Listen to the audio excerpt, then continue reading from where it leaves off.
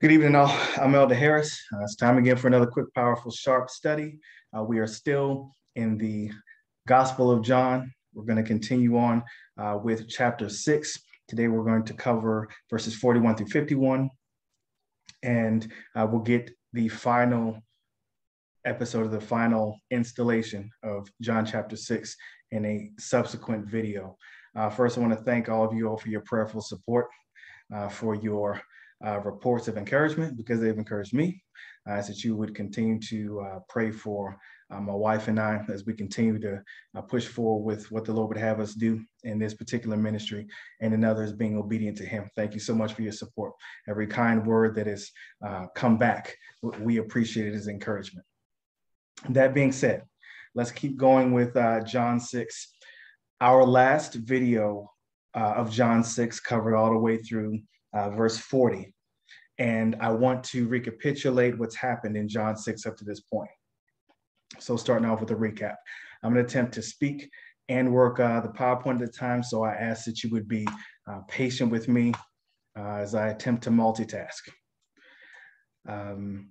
So the recap of John chapter 6, verses 1 through 40 would have us start off with Jesus trying to get away from the hustle and bustle of ministry with his disciples, and in trying to get away, the crowd follows him. And it was actually at the time of the Passover feast.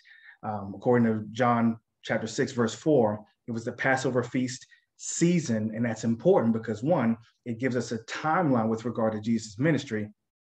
And two, the Passover feast, we know as a Jewish feast, it holds a lot of symbolism, and the predominant symbolism that we will continue to visit during this series of teachings, and specifically in Jesus' sermon, his words in John chapter 6 are symbolism with regard to bread, because the Passover feast was a feast in which the Jews ate unleavened, that is to say, unyeasted bread.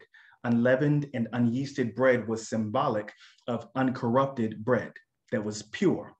Of course, this was put across in Exodus 12 as a command, and in Exodus 12, you'll also find the beginning of the institution of what we call the Passover feast, when the Jews were liberated from Egyptian slavery. But verses 1 through 15 of John 6, they start off with Jesus feeding the 5,000. Men at least. So over 5,000 people with the 5 loaves of bread, 5 barley loaves, and 2 fish. And then he feeds all these people. There's that miracle. We covered that in a previous video. By the time we get to verses 16 through 21, we're looking at Jesus' disciples after this grand miracle, of which they were a part, and of which they had a part in because they actually passed out the food. The disciples were found in a deadly storm that same night. And so after being used by God, they were found without Jesus, following Jesus' orders to cross over the sea, and contrary winds stirred up a tremendous and deadly storm. Well, within that storm, they found that Jesus could not only walk on water, but once one brought Jesus into the boat during any storm, they were immediately at their destination that they wanted to go to. The other Gospels also record that by the time Jesus came in the boat, and the boat was immediately at the land, that the wind, that contrary wind, had ceased. So just accepting Jesus, the disciples were in a near-death experience on the water, and they realized that accepting Jesus into their personal space, into their place, was the remedy for a deadly storm.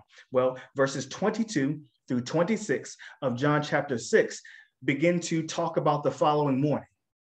The following morning, while Jesus was with his disciples, having been received into the boat and arrived at the other side of the Sea of Galilee, we find that there were folks that ate of the fish and the bread miracle the day prior that came looking for Jesus the following morning and couldn't find him. They're searching for Jesus along the shores, and they had to track him down because they left where Jesus was. They were parted from Jesus. So they basically had to track Jesus, get in boats, look at footprints. They're looking for any signs of where Jesus is. They actually had to get in boats and follow him across the Sea of Galilee so that they can find where he was. And when they get to him, they ask, where and when did you get here? We've been trying to find you. And Jesus begins to call attention to the fact that these people weren't following Jesus because they fully saw or understood the miracle. They were following Jesus, that is to say, tracking him down so that they could stuff their gut. Wait, let me rephrase. Because whenever they got the miracle of the fish and the miracle of the bread, they ate. So it wasn't about the miracle for them. It was about what the miracle produced. The miracle showed Jesus' power. Jesus' power was manifested by making food, bread, and fish. And these people were really just after more food, completely either oblivious or unconcerned about the fact that Jesus took 2 fish and 5 barley loaves and fed over 5,000 people. Jesus calls attention to that. He says, you're not worried about the miracle. You're just worried about this food, like physical food. And in verses 27 through 29, Jesus is he's telling these people that their efforts are misplaced. Their labors are misplaced. They spend a lot of effort and labor and a whole lot of thought space trying to track Jesus down so that Jesus could feed them food again, so they can get another outside picnic, so that they could tailgate again and get a free lunch giveaway. But Jesus is saying that their efforts and their toil, their thought space should be committed to getting a type of food that doesn't perish just over time, bread that's not going to mold and fish that's not going to go bad if left out in the sun so long. So when Jesus says that they need to labor for a different type of meat or different type of food, these people, verse 29, Jesus starts to talk about this godly work. And when Jesus says labor different, they want to know, well, what type of labor should we do? What type of work should we do? Still in our recap of John chapter 6, verses 1 through 40. And Jesus says, okay, now you're asking a good question. And he answers them very pointedly. Let me quote this. Jesus says in verse 29 of John 6, this is the work. This is the work. This is the labor. This is the effort you should be putting forth. This is the work of God, that you believe on him whom he has sent, that you believe on the person that God has sent. Jesus, of course, speaking about himself. And by the time we get to verse 29 and about this believing on whom God has sent, their response to this, and Jesus saying, believe on the person who God has sent, their response is, okay, you want us to believe, we want you to show us some proof, some more proof. And then they begin to pick out something that they feel like would be good enough evidence for them to believe Jesus at his word. Humans do that all the time.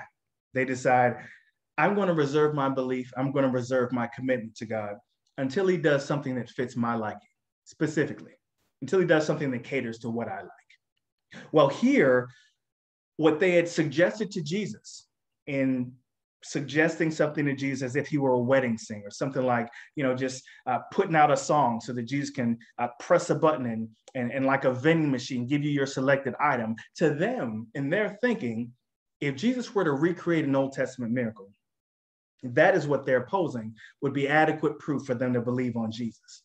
So let's recap that Old Testament miracle instance real fast. So we are recapitulating the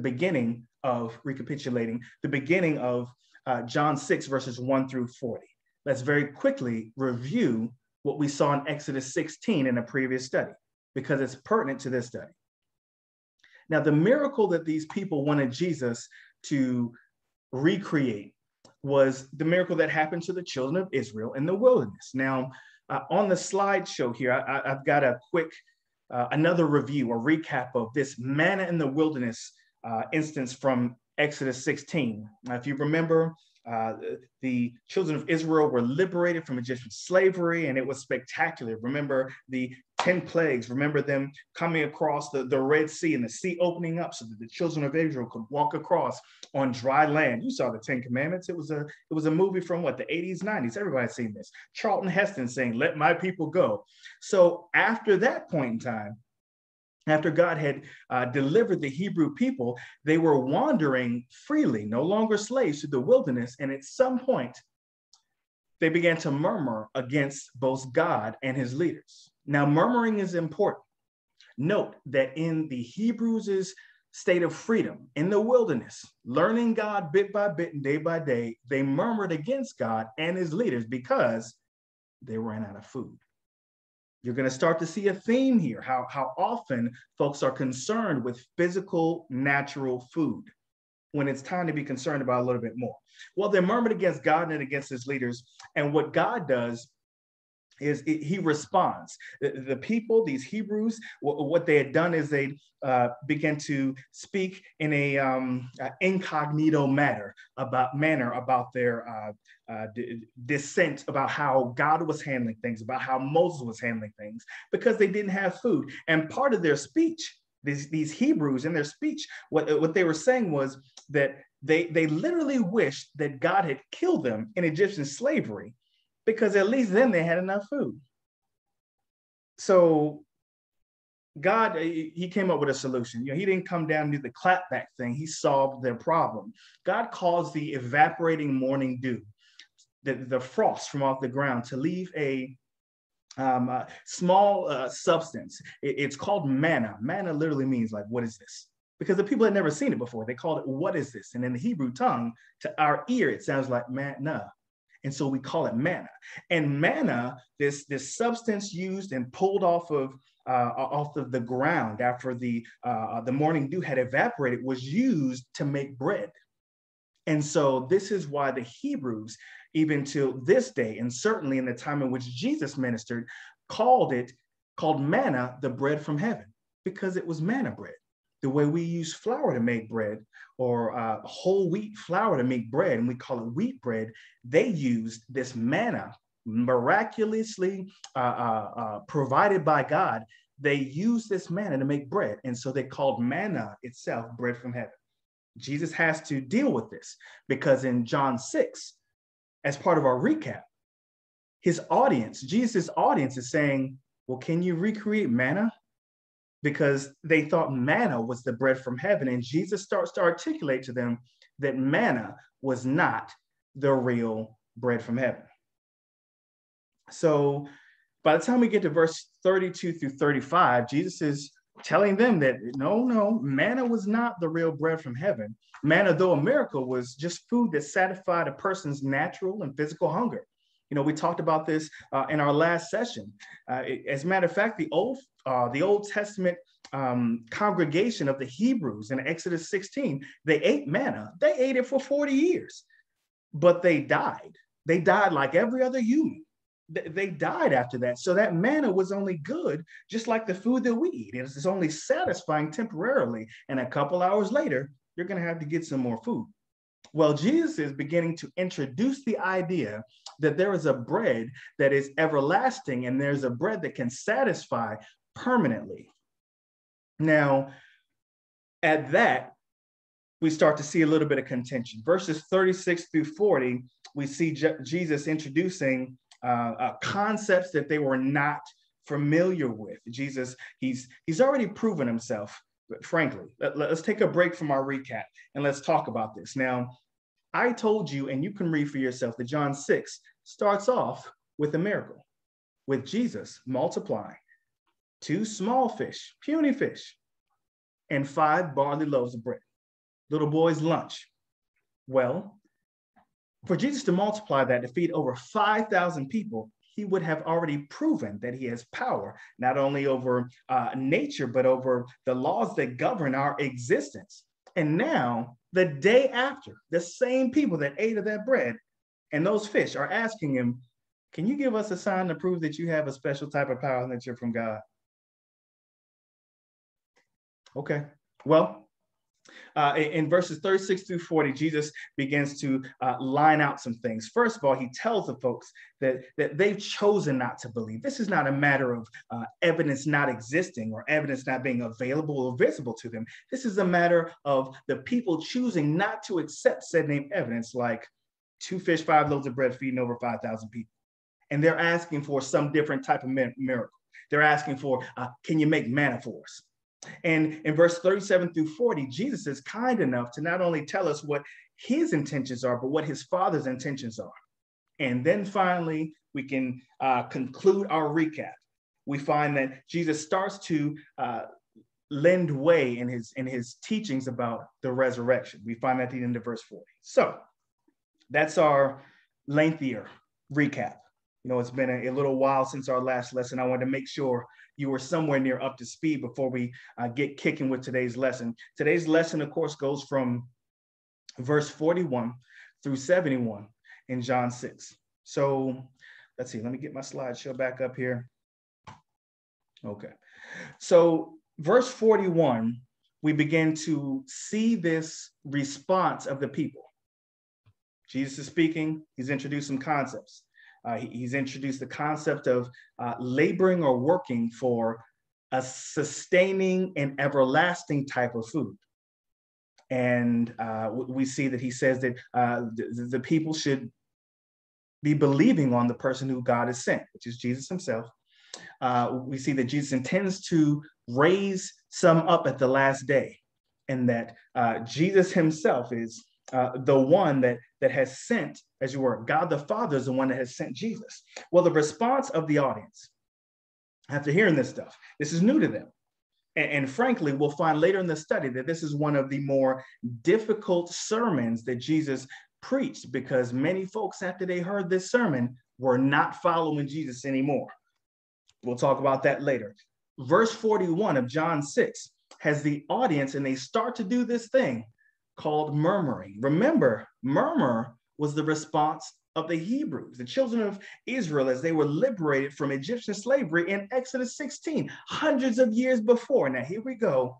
We've got Jesus beginning to introduce new concepts, and the people's response is to murmur. Now, murmur, let's get an understanding of this term murmur, this verb murmur. In verse 41, 43, and 61 of John 6, what we have is the word murmur, and this is the verb. It's to mutter secretly, like to discontentedly complain. You know, to grumble under your breath, like when you really don't like something. You're like, I don't agree with this. I ain't with it. I don't know about all that. You know, you're grumbling under your breath. And what happens is when a number of people do that, it forms a kind of a muttering low sound. Like you can hear people saying stuff, but you can't make anything out. You just hear a lot of people talking under their breath, trying to hunch their neighbor and say, I don't know, what are you saying? I ain't never heard nothing like that. I'm not with it. You know, so a lot of that murmuring is happening. In Exodus 16, when we saw the word murmuring, what we're looking at is the people that they spent the night. That means they were up at night voicing their complaints in a low tone. They weren't sleeping that night. It was what we would call, talking trash. I don't know what's going on with Moses later. He might be losing at this point. We might have been with him. Yeah, I'm glad he got out of Egypt, but at this point, I'm not.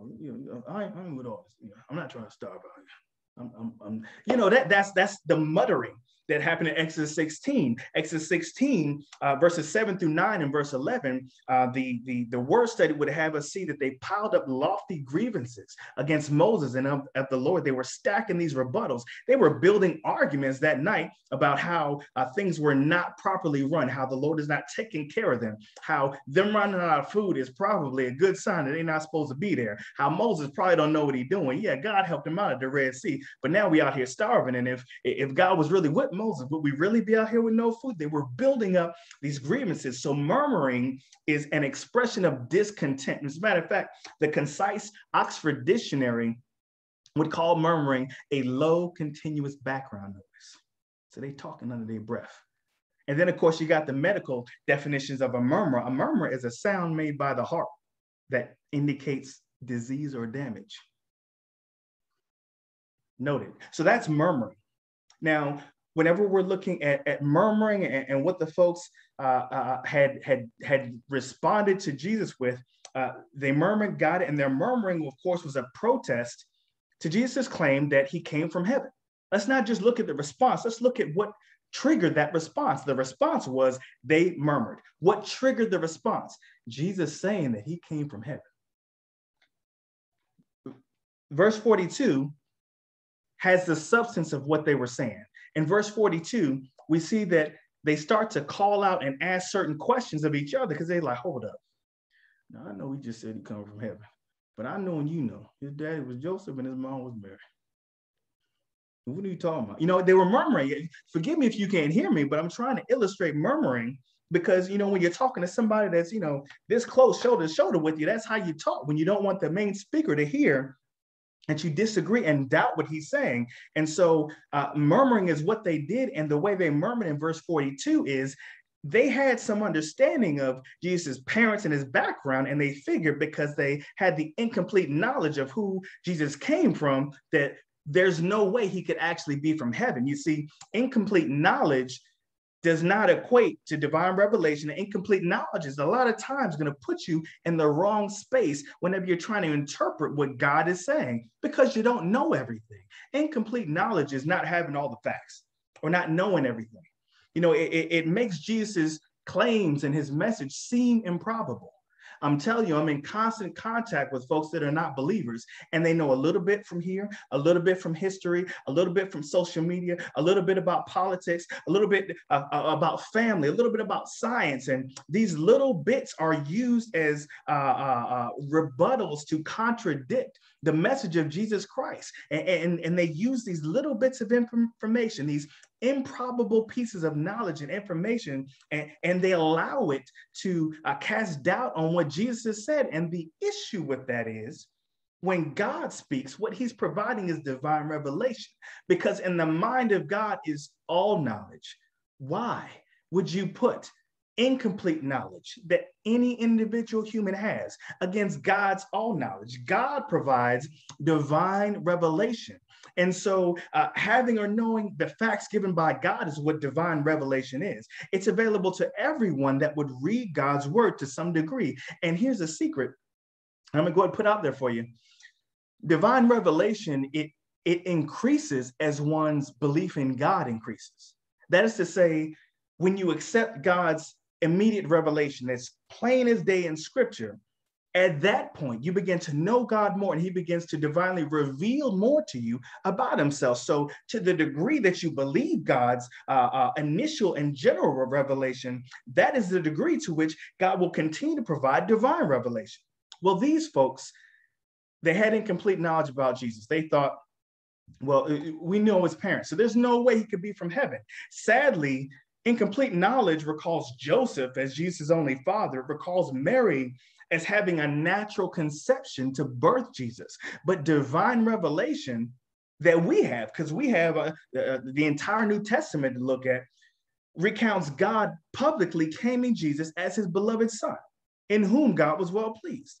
So the incomplete knowledge had Jesus as the only father, but divine revelation available through the Gospels and through God's word points clearly to the fact that God the Father in heaven was the father of Jesus, from which Jesus, the Son of God, was sent.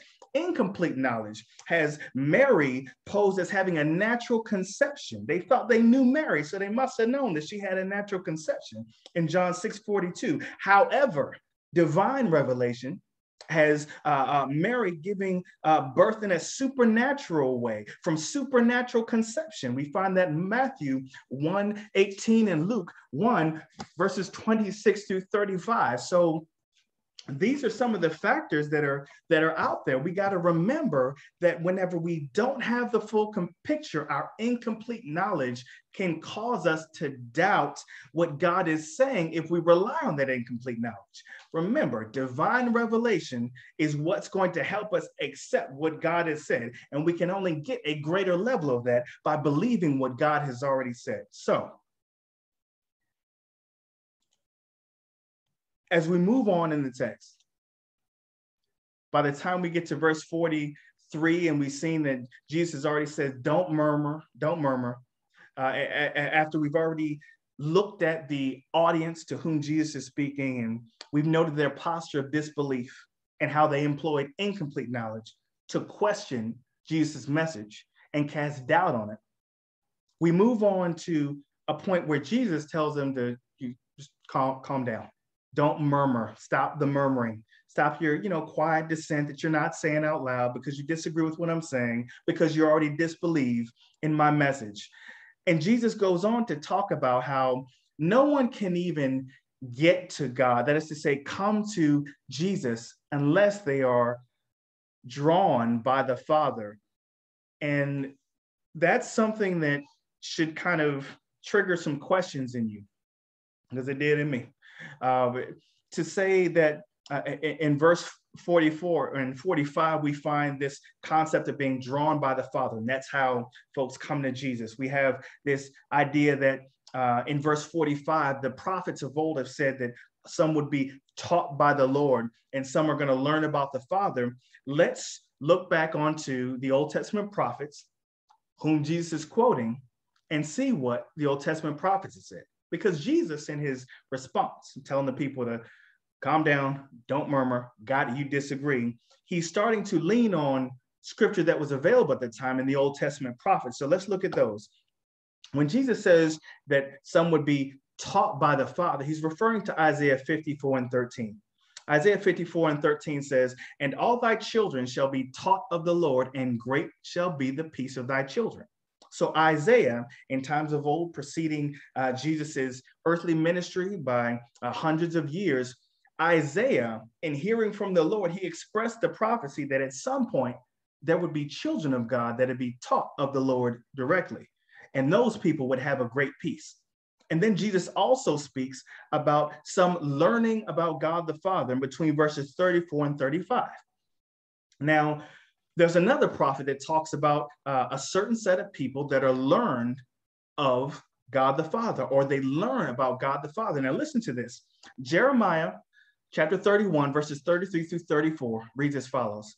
It says, but this shall be the covenant that I will make. So God is making a promise and an agreement and a covenant. And he said he's going to make it with the house of Israel. After those days, saith the Lord, I will put my law in their inward parts and write it in their hearts. And I will be their God, and they shall be my people. Verse 34, Jeremiah 31 says, and they shall teach no more every man his neighbor and every man his brother, saying, know the Lord, for they shall all know me. From the least of them unto the greatest of them, saith the Lord, for I will forgive their iniquity and I will remember their sin no more. Jesus is pulling on the Old Testament prophet Jeremiah in chapter 31, verse 33. He's pulling that into his current response. And what Jeremiah has said in Jeremiah 31, 33 through 34 is that God has already decided long time ago to make a certain type of covenant with the house of Israel. And he said at a certain time, God is going to put his law on the insides of people. That there's not going to be a need to look at tablets of stone. There's not going to be a need to go and open up the books to figure out what God said, because God's going to put that law inside them. He's going to write this inside people's hearts. And at that point, God is going to be their God in a certain way. Not just the God that would hand them tablets of stone or hand them a piece of paper that said, these are the rules. God's going to be the type of God to these people at a certain point that has put his law in their inward parts. It's inside them. And at that point, those people are going to go know God to a different degree. God says they're going to be my people. Verse 34 of Jeremiah 33 says that they're not going to need teachers, because they're going to have a special and unique and intense knowledge of God themselves. It says, for they shall all know me, from the least of them to the greatest of them, saying the Lord. It says, for I'm going to forgive their iniquity, and I will remember their sin no more.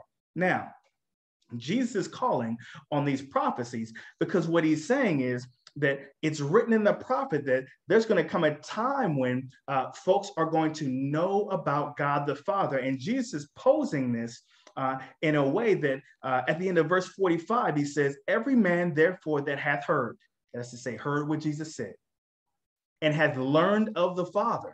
That means they've come to know God in a unique way, according to what we see in Jeremiah chapter 31, verses 33 through 34. It says those people are going to come to me. Jesus is showing us that there are groups of people out there that aren't groups. They're the same group. The groups of people that Jesus is speaking about are the people that have heard. The end of verse 45, everyone that has heard. And then he talks about this group from way back in the reference in Jeremiah 31. It said the people that are going to know God. And then he says these folks are the same group, and these folks are going to come to Jesus. And so what we have to begin to understand from this particular reference of Jesus is that when Jesus is speaking, the Father is drawing. Jesus has, at this point, and will continue to do as we look through our study, Jesus has made it a point of focus to ensure that the credit for this salvation work is given to God the Father. Folks have asked Jesus, why are you doing miracles on the Sabbath? And Jesus says, I do what my Father does. Folks have asked Jesus, why are you teaching this way? Why are you saying that? And Jesus has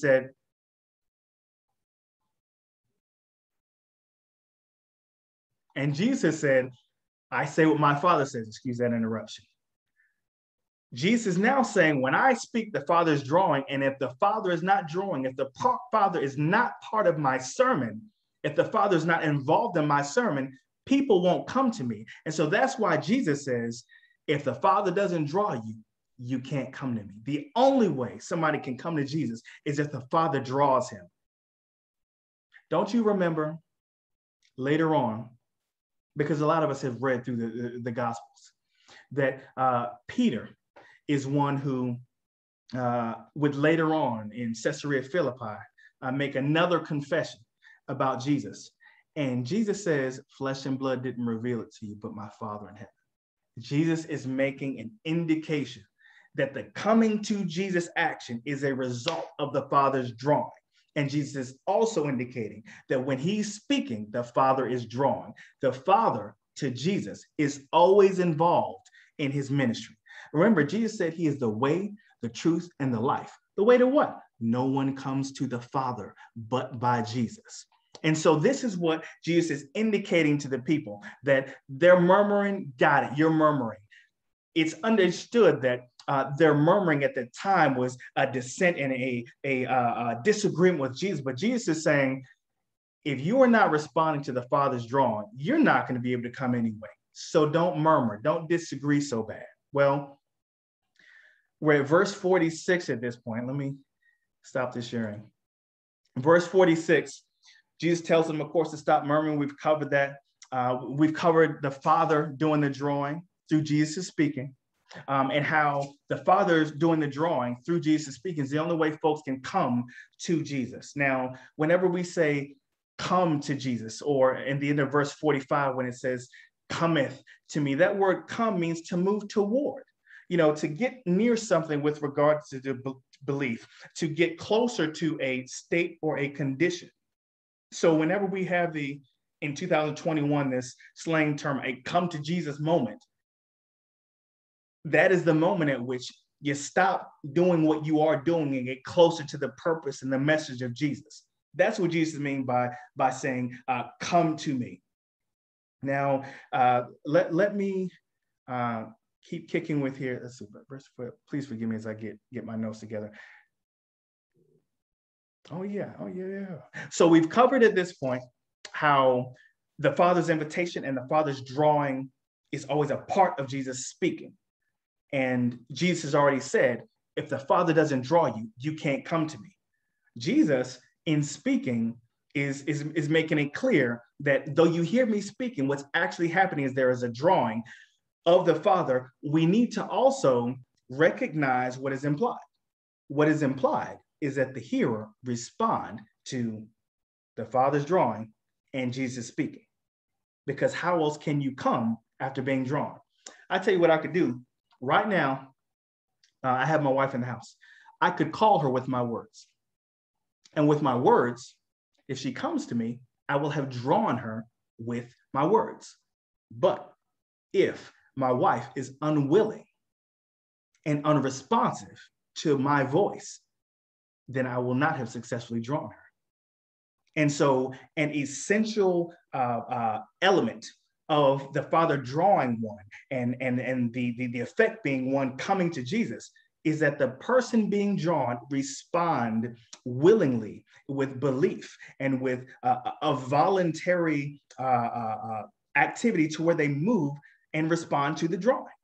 And so this is the same thing. Jesus is speaking to the people. He's telling, I'm telling you, when I'm speaking to you, the Father's drawing you. But what is implied is that the audience, back then, the same way as it is today, the audience is going to have to respond. And if the audience responds to the drawing of the Father and the words of Jesus, at that point, that person will come to Jesus. So Jesus says, if you're unwilling to come at me speaking, at the Father drawing, you don't need to murmur and do all this dissenting. Because only the ones that are implied, the only ones that are going to respond to the Father drawing and Jesus speaking are going to be able to come to me. So some of y'all, this is going to apply to because you've already chosen to disbelieve. Well, verse 46, Jesus goes on to say, though he has referenced the prophets to articulate this idea of knowing God and being taught of God, he makes it clear that the only one that really, like face to face, presence in presence, knows God the Father is Jesus. He says, not that any man has seen the Father, save he which is of God. He's seen the Father. That is to say, the only person that's actually seen God full on, straight up, in all of his glory is Jesus, because Jesus is the one that was sent from the Father's presence. It's something I'm reminded of Moses, one of God's chosen leaders, actually the leader of the children of Israel in Exodus 16, when we looked at that earlier. Even Moses wanted to see more of God that he could. You know, Moses asked God if he could see his glory, see his face, and God told him, you can't at this point. You know, we as Bible students, we look at it and we assume that you can't means your body physically cannot take it. And so Moses had to be put up in a high place inside of a rock, and God had to cover Moses while he was inside the cleft of a rock, and God passed by and allowed Moses to see his back. That's Moses, arguably second to Jesus, one of the most prominent and influential God-fearing leaders in the entire Bible. And all he could see was God's back for a bit. And so Jesus is saying, don't get this twisted. I do want to articulate to you that some folks are taught of God and have learned of God. There are some that are going to respond to the Father's drawing and respond to my words and come to me. But you need to understand there's only so much real knowledge of God you're going to have, because the only one that knows God to the greatest degree is the one sent from God, and that is the person of Jesus. Well, after articulating this part, Jesus goes on to talk about God is the one, or Jesus is the one that has seen God and has declared him. By the time we get to verse 47, Jesus begins to start with building on what he's already said, this living bread. And he begins to kind of hammer some things home, and he starts to put it very pointedly. And he begins to talk about everlasting life. If you remember, we talked about the manna bread earlier and how the manna bread was natural food.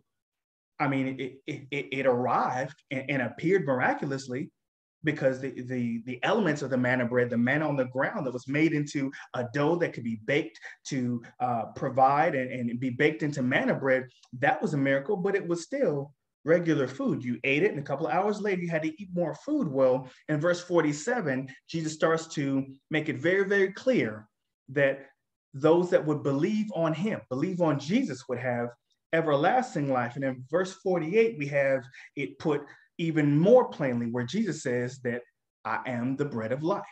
He tells the folks that Jesus himself, in his self-declaration, is the one that can be consumed in a way to the point where he is an everlasting sustainment. Jesus is a one that can be consumed for the purposes of gaining eternal life, not just a temporary life. I want for us to consider some things here, just so we can understand this as we wind down. In going back to verse 45, and I think we cover this pretty well. Let me try to walk us through this slide here. Jesus says this quote. He says, "Every man, therefore, that hath heard and hath learned of the Father, he comes to me." Now, I told you without this vision that hearing Jesus is the drawing of the Father.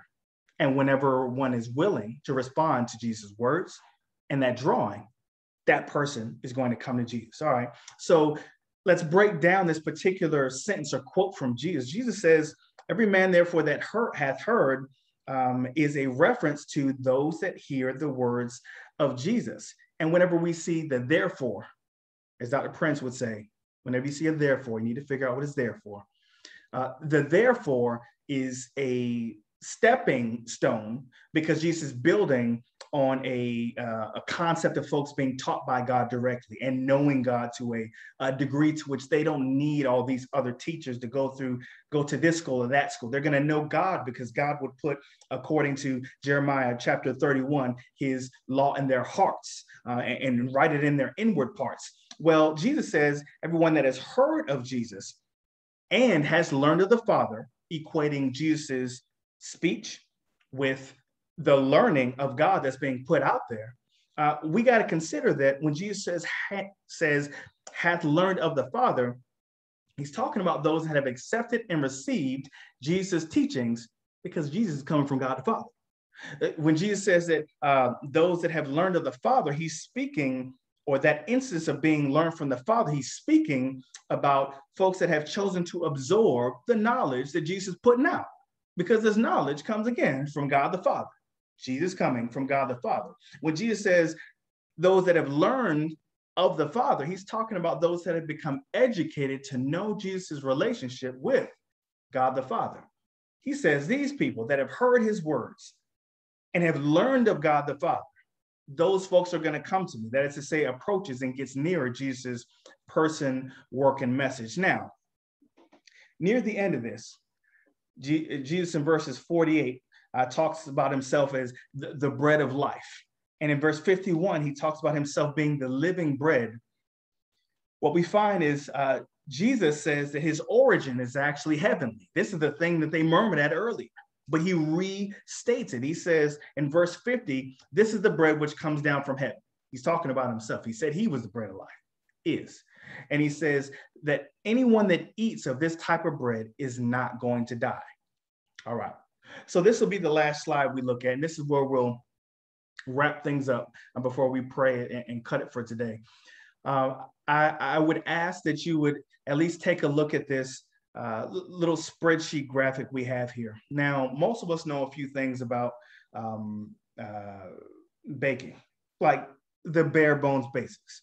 Like, I'm not a serious cook. I am by no means a baker, but I know you put a couple of things together into an oven and they should come up like bread or something like bread. You know, I feel like I could figure it out. I feel like I could Google it. I know there got to be some eggs, some flour, I don't know, a rolling pin, some sort of a pan. There's got to be an oven. That's a thing, right? There's got to be some flour. I know that much, but let's look at what we know about bread. And let's remember that Jesus has called himself not only the bread of life, but also the living bread.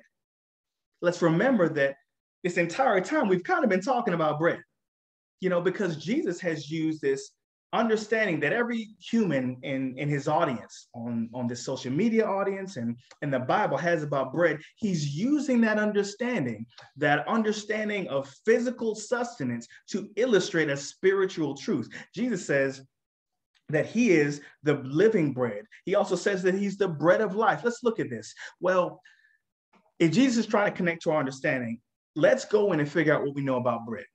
White bread, here we go. We know that white bread has a unique ingredient. That's why they call it white bread.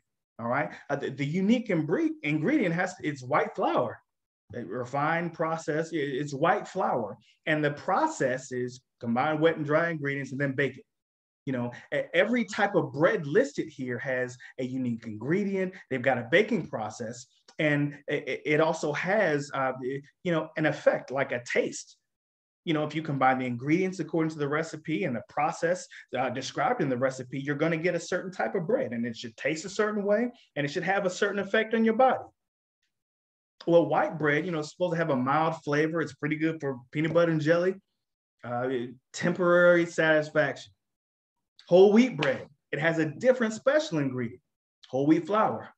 Combine the stuff, put it together, put it in the oven for the prescribed amount of time at the prescribed and described temperature, and you're going to get a different type of bread than the white bread because there's a different special ingredient. It's still temporary. It's going to satisfy your physical hunger. It's natural food. I mean, we appreciate it, but it's only going to be good for a couple hours before our bodies are going to need more. Well, the barley loaf that we talked about early, because we talked about 2 fish and 5 loaves of bread in chapter 6, those loaves of bread were barley loaves, not preferred. I don't know if y'all have ever had a piece of barley loaf, or barley bread, it is not okay. You do not want to do this. This is the absolute last resort whenever it comes to getting a piece of bread. But the barley loaf comes from barley flour. You know, from this young boy having barley loaves, maybe he wasn't one that could get, you know, the best type of bread, wheat bread at the time. We know they had wheat, but he had barley loaves. In any case, the barley loaf is going, you know, probably not going to taste great. It's dry compared to other breads, but it still satisfies you only temporarily. You don't eat any type of bread, any type of food, you're still going to die. And so all these types of bread, they have a temporary satisfaction, a temporary type of nourishment and sustainment. Banana bread, same thing. What's the special ingredient in banana bread? Bananas. Bananas. Tastes great, makes you feel good, probably good for breakfast. The manna bread, we talked about manna bread. Manna, the special ingredient was manna. This is why they called it bread from heaven. They'd never seen manna before. But they combined the ingredients it took to make bread. They didn't have flour. They didn't have barley. They had manna in the wilderness, and they ate manna bread. And according to Exodus 16:31, it was sweet like honey wafers. But still, it was temporary satisfaction. It was natural food. And it didn't sustain them because the people that ate the manna bread still died. They still in the graves at some point. Well, Jesus has called on our understanding of bread to present himself as a different type of bread. He's presented himself as the living bread. And in verse 45, as you were, verse 551, he starts to tell us about this living bread. In verse 51, we find that the special and unique ingredient in the living bread, Jesus, is Jesus' flesh. Jesus' flesh and the baking process, or the process by which we get the effect we want, is Jesus is going to give up his flesh and die as a sacrifice for the whole world.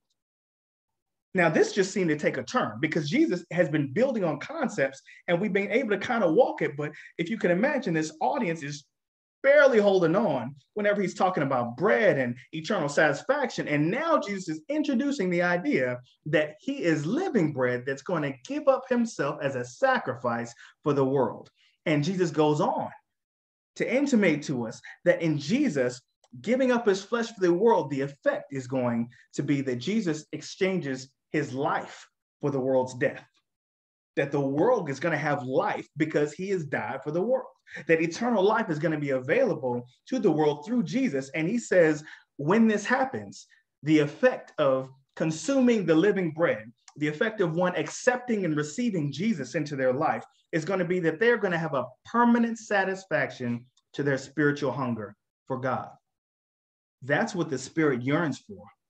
Relationship and closeness and restoration of proximity to God, being in right standing with God, because God is not only love, but he is life. If you remember how God has described himself to Moses at that burning bush experience, he said, God says that he is the I am that I am. He is the existence.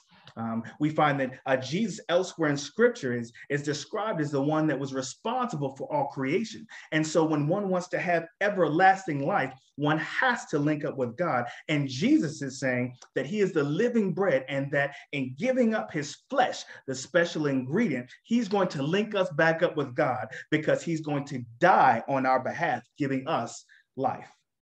Jesus is the living bread. Not like all these other types of bread, white bread, whole wheat bread, banana bread, barley bread, manna bread. All those breads are still going to land you in a grave. Because once you stop eating, once your body has to stop processing the limited and temporary nutrients that are in that, you're going to run out of energy. You're going to run out of sustenance. You're going to have to continue to eat. And when the bread runs out or your body runs out, you're done. Jesus says, by eating the living bread, the effect of consuming the living bread, consuming Jesus' message, listening, accepting his word, is that you're going to live forever. And he's going to raise us. So that is verses 41 through 51 of John 6. We'll probably get another video in here within the next 48 hours. And I'll try to post it quickly so that you can piece these two pieces together. We are still not at the end of this sermon that Jesus is giving. But we're going to stop here. Let's pray out. Our Father and our God, thank you for your love. Thank you for your kindness. Thank you for your word. Thank you for the living bread that we can consume and have eternal life, that we can have and get closer to you in eternity, that we can be in right standing with you by accepting the words of Jesus, by willingly responding to what Jesus told us, thereby responding to the drawing of God and coming to him, coming to Jesus, who is the way to the Father. Thank you so much for your love and your grace. Thank you for this opportunity that is in front of us. Everyone that has not believed has the opportunity to come to you through Jesus. Thank you for making this opportunity available. Thank you so much for speaking to us through your word. Please be with us tonight. Grant us traveling mercies for those traveling. Grant us your grace for those of us that are still grieving the loss of loved ones. Grant us healing for those of us that are continually praying for those that are infirmed.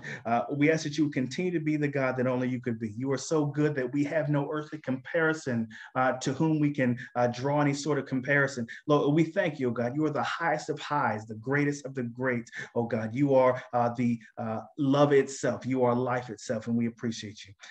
Thank you for your love. In Jesus' name we pray. Thank God. Amen.